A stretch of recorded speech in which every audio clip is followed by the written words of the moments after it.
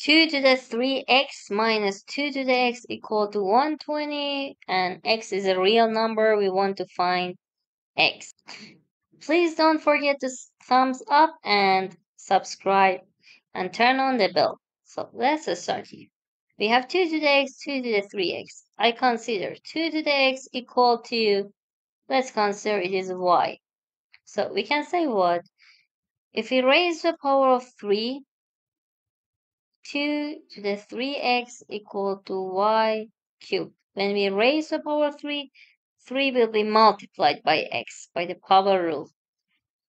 So if I replace here, 2 to the 3x equal to y cubed minus 2 to the x equal to y. So if I call this one 1, call this one 2. From 2, it is this part. From 1, we conclude it is negative y, this equal to 120. Now, if we take all things to one side, 1 cubed minus y minus 120 equal to 0. Now we try to find a root of this, at least one y to satisfy, then we can factor, one of the most useful way. So if I replace y with 5, then 5 cubed minus 5 minus 120 equal to 125 minus 5 minus 120.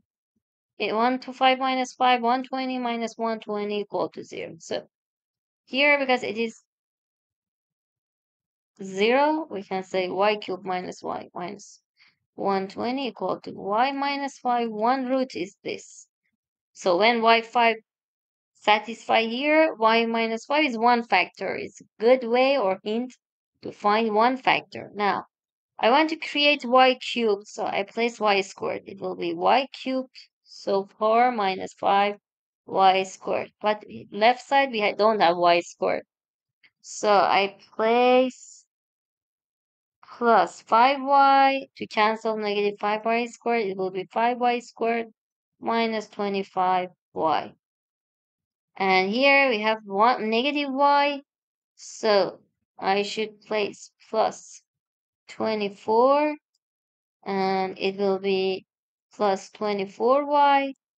This will be negative y, like left hand side. 24 times negative 5 will be negative 120. And it's okay. So we know it is equal to 0. So when product of two terms equal to 0, it is 0 or this part is 0. So in first case, y minus 5 equal to 0 or y squared plus 5y plus 24 equal to 0. In this case, you take negative 5 to right hand side, y equal to 5. We want to find x. From first term here, we said 2 to the x equal to y equal to 5. And when we have this, we can take a log from both sides. Log 2 to the x equal to log 5.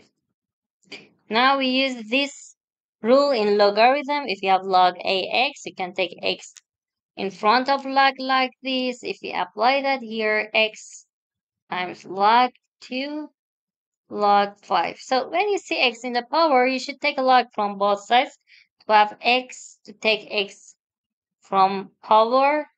And we have this, the log should have same bases. For example, log e in base e, it will be ln or any other equal base. Now here, we divide both sides by log 2.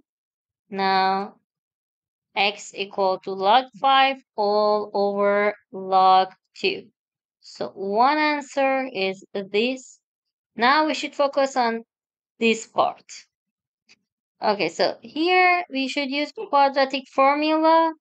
And okay, if we use quadratic formula in this part, our a will be 1, b 5, c 24.